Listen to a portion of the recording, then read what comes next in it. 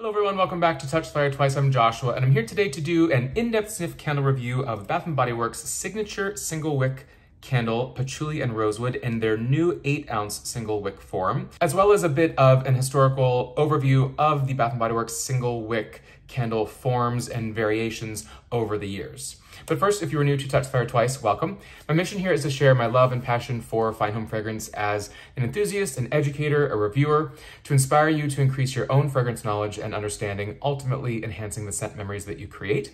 If you want to learn more about what I do, why I do it, how I do it, you can check out my website at TouchTheFireTwice.com. But for now, let's dig into the candles. So we'll get into the Patchouli and Rosewood candle scent, strength, throw, performance, an in-depth sniff overview and understanding of the fragrance notes that make up the blend. But before we do that, I also want to talk through just historically at Bath & Body Works, what are the different forms that their single wick candles have taken over the years. So everyone is most familiar with the absolute classic 14.5 ounce 3-wick candles of Bath & Body Works. That's been their standard go-to since at least, the early 2000s. The Slacken & Co. era or partnership began in about 2005 through 2012. So certainly during that time period, they were producing the 14.5 ounce 3-wick candles that we all know and love today.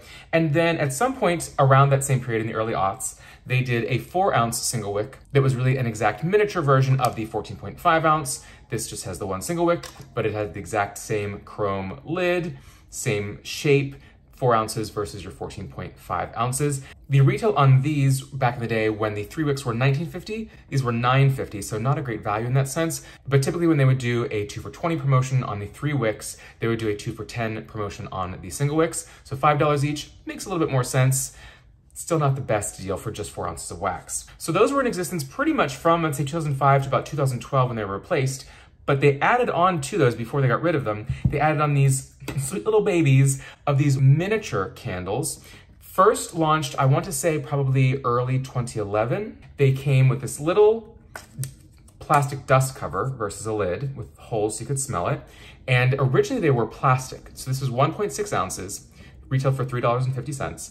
And probably about halfway through 2011, by 2012, they replaced them with the same form factor, a single wick with a plastic dust cover, but they replaced the plastic vessel with a glass vessel, really just matching the 4-ounce glass or the 14.5 ounce glass vessels. And they did drop the candle size from 1.6 ounces in the plastic to 1.3 ounces in the glass. So this was by early 2012. They had the glass tester candles. I think they might have referred to them as tester candles, just because it was really just to test a fragrance, smaller than most votives. Most votives are closer to 2 ounces. And they did promos, I think typically 3 for $10 on these. Not the best deal, but if you wanted to test a fragrance, or sometimes if they were doing, a spring preview or a summer preview that have 4 or 5 tester scents in the front of the store, pick up a handful of these. Nice way to get the burn, understand if you like it or not. So they were cute, they were fine. They were not incredibly popular, and they ended up, I think, just being phased out probably by 2012, 2013, which was the same time that they phased out the 4-ounce single wicks. So these were sold at the same time alongside your 3-wick 14.5 ouncers. And then around the time of the Slacken & Co. partnership ending at L Brands, Bath & Body Works, White Barn Candle Company, they moved on to what you see here as a mason jar single wick candle. So of course, they've always maintained the 14.5 ounce 3-wick candle, but the 4-ouncer was discontinued in this form factor and replaced with the mason jar. Kind of a very traditional farmhouse style mason jar, which was very, very popular during that 2012, 2013 time period. It had that tapered glass, the big sort of aluminum or sometimes almost like galvanized metal screw-on lid, and that was a 6-ounce candle. So you increased from 4 ounces to 6 ounces. And then probably by about 2016 or 17, we didn't see many of those traditional mason jar styles anymore. They moved on to kind of the current mason jar form factor, just a straight jar. Sometimes it is clear, sometimes it is a wraparound, sometimes they've done this sort of apothecary darker amber colored glass. So different art direction and styles, but the actual vessel shape and lids have been this traditional, not tapered, just a straight down cylinder. And they actually increased from 6 ounces to 7 ounces with this wider flat mason jar. Now they still call it mason jar. I was surprised because in my mind, mason jars were the old tapered ones, but a mason jar is just defined as a glass jar with a wide mouth and an an airtight screw top, which this very much is. So this is considered a mason jar. These at one point had a retail of about $14.50, at least when this was poured in late 2017. Although now we know their mason jar 7-ounce single wick candles in 2023 are retailing for $15.95. Now, they seem to be keeping this form factor, their mason jar single wicks, and they just now added what they're calling their signature single wick candles. And these are in the very traditional glass jar.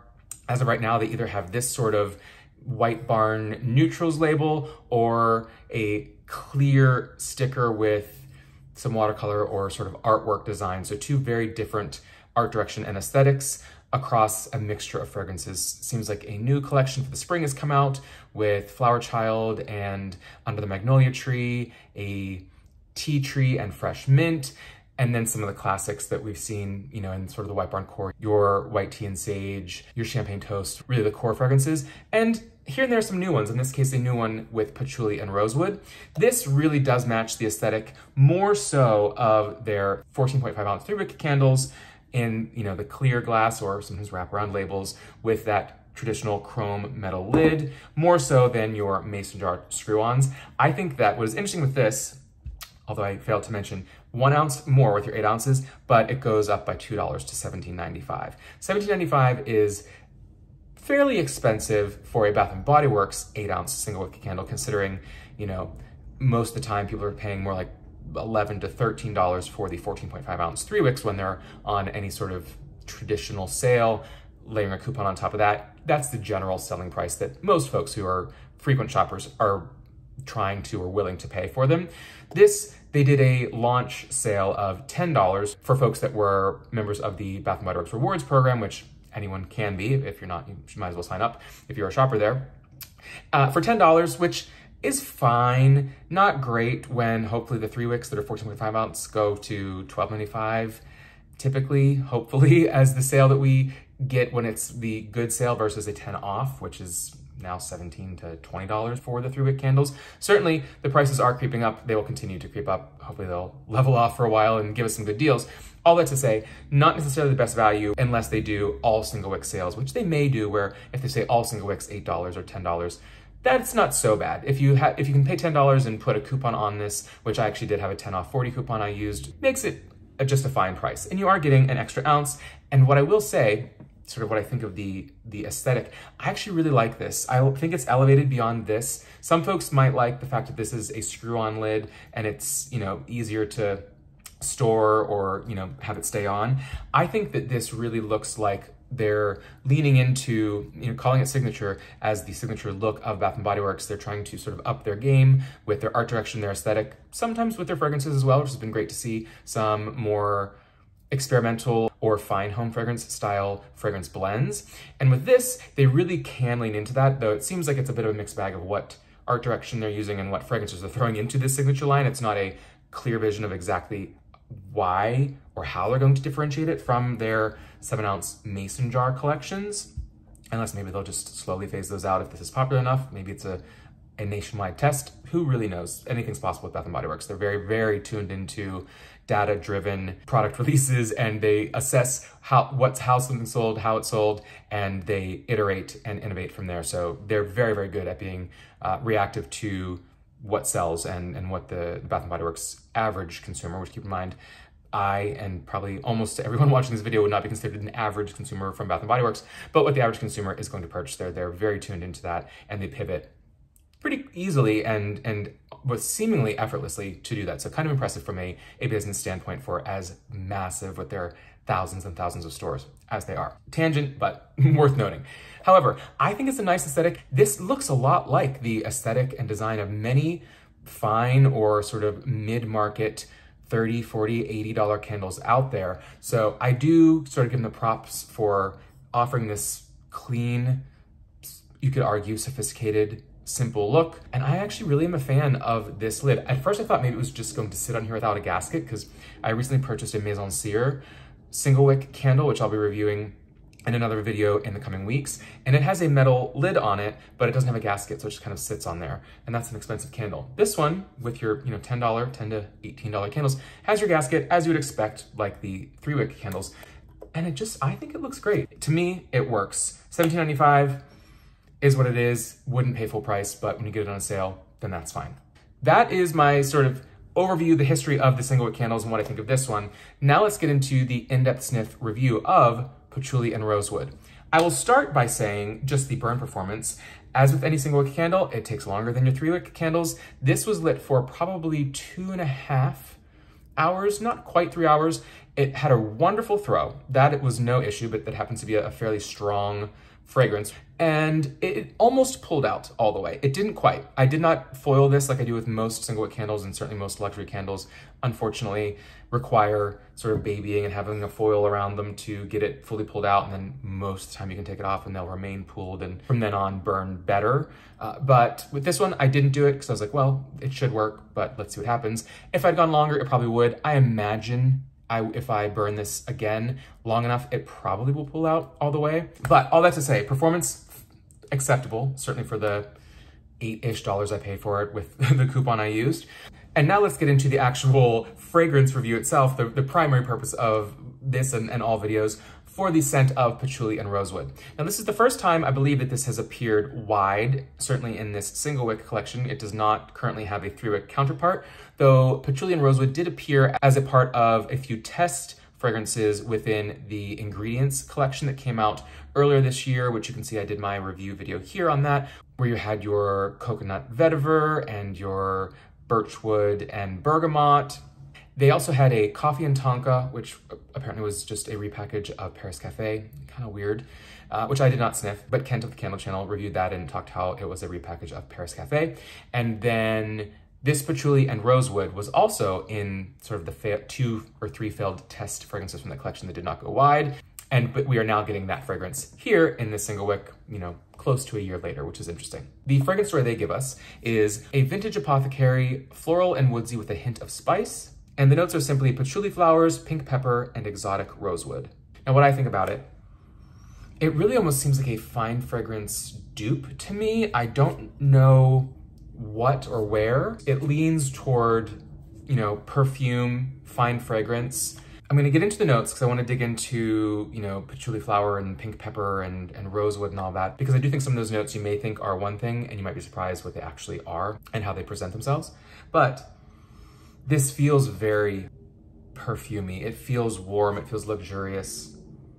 There's certainly a strong rose in there, but there's a deep wood in this as well. There's a bit of a spiciness from your patchouli, but not intensely spicy. It's more herbaceous and very sweet. Patchouli can come across as a quite sweet herbaceous note, and I'm getting the sweetness from this. Pink pepper I would not have picked out on my own. It often brings a bright, fresh sort of sharpness, which this is bright, it's strong. I don't necessarily call it fresh. It is more, you know, a woodsy, somewhat spicy, somewhat herbaceous, fresh fragrance with some heavy rose in there, but rosewood, not just your traditional rose flower. But what they don't mention here that I feel like must be in here is some musk or even amber. It is very powdery, resinous, sweet, fluffy, warm, borderline animalic, but sweetly musky, rich, resinous feeling that amber sometimes, for me, it almost makes you go like this because it can be overwhelming, but it's balanced in here. But there's got to be some sort of amber or at least some, you know, labdanum or benzoin or something in here, which that in itself is some of what takes this into that kind of fine luxury fragrance, because you are getting a blend in here that is not scared off from heavier, muskier, amber-like scents. So for me, it's almost more like an amber rose. And funnily enough, I mentioned that Mise en Serre candle that is similar in appearance to this one, and I actually got a fragrance sample of one of that collection's personal fragrance, and it is called Ombre Magique, and it actually is a rose-focused amber fragrance. And boy, if this doesn't remind me somewhat of that. By no means do I think it's a duplicate of that. There's a lot more going on in there, and I can't imagine them doing a duplicate of something quite so niche, though anything is possible. But this, for me, again, is less about being just woodsy, spicy herbal, and it's more rosy amber to me. So I think that if you like those sort of ambers, though not maybe your traditional, grandma amber, I think that this is very much in your wheelhouse. I enjoy it. It does feel elevated. Not your fresh springy rose, which is why I was comfortable burning it now in January, because it's not dewy, bright. It is very much a rose focused, though not pure floral blend. So let's dig into these notes a bit, because there's some interesting stuff here. So before we talk patchouli flower, let's just talk patchouli. So patchouli is strong, slightly sweet, herbaceous, spicy, intoxicating, a bit dark, kind of a musky, earthy, woody profile. You sometimes will have a traditional Indonesian patchouli that is distilled in the traditional Indonesian manner. That's gonna have a floral sweetness to it, a rich root-like delicate earthiness, a little bit barnyard-like, though not musty. Or the European-American distillation method is gonna be a much sweeter, richer, spicy, aromatic, herbaceous patchouli, almost like an added fruity, wine-like sweetness, less of the woody, earthy.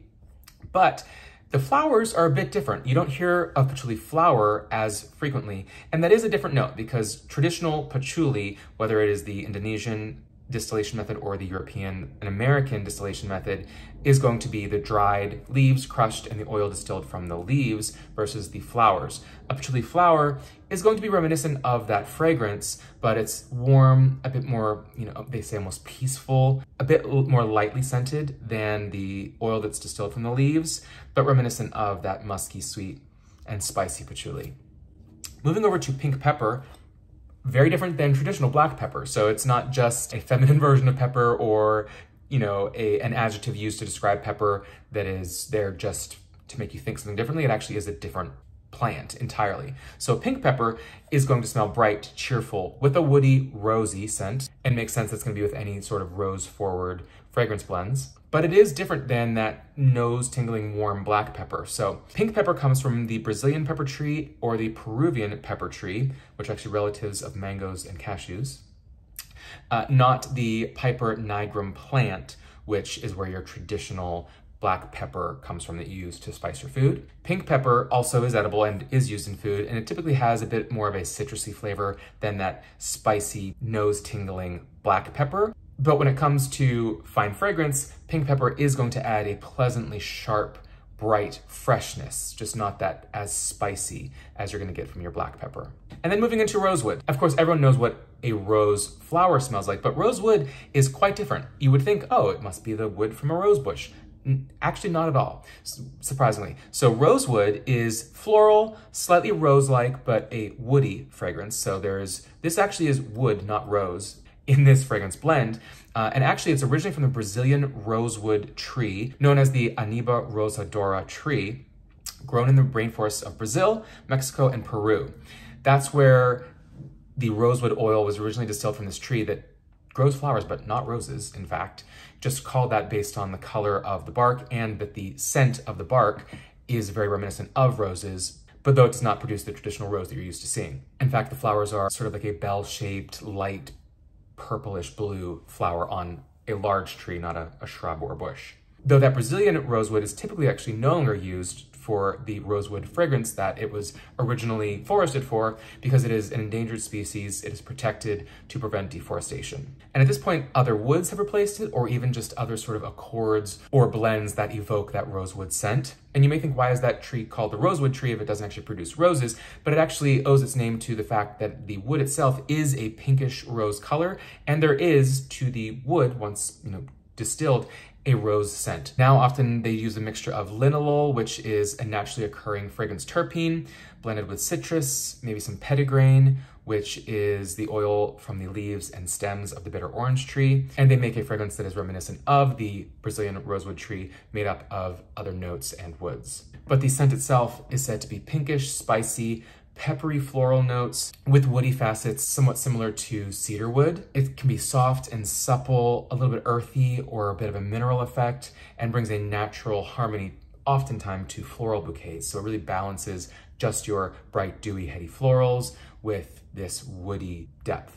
And then of course, amber, not listed in the notes, but whether it's coming from that rosewood or the fact that it's patchouli flowers, I actually think that, any fragrance, especially when it leans fine fragrance, is not going to be 3 notes. There's going to be more going on in there. I think there's got to be some sort of amber, whether it's labdanum or benzoin. You know, an amber is not going to be your ambre gris. It's going to be a blend and accord of notes to give you that warm, rich, resinous, powdery, sweetly musky fragrance, which I think is absolutely present in here. It feels luxurious, it feels comforting, and it's just really nice. So overall, this is a fragrance that I would not typically expect from Bath & Body Works. It does lean, if you like, you know, traditionally perfumey scents or scents that are in sort of their signature collection body care fragrance. This is one that I think fits that bill because it does feel like a fine fragrance, not just a fine home fragrance. The name Patchouli and Rosewood, I actually think maybe pink pepper and rosewood or amber rosewood. Something else would make a little bit more sense because I think folks are going to assume that this is much more earthy than the patchouli flower brings. Either way, name doesn't really matter, it's the fragrance that matters. And it's quite nice. So I recommend checking it out. Let me know what you think of this fragrance if you've smelled it, what your thoughts are on this new Signature Single Wick 8-ounce candle, as well as the price point. I would love to hear your thoughts as always. And until next time, take care.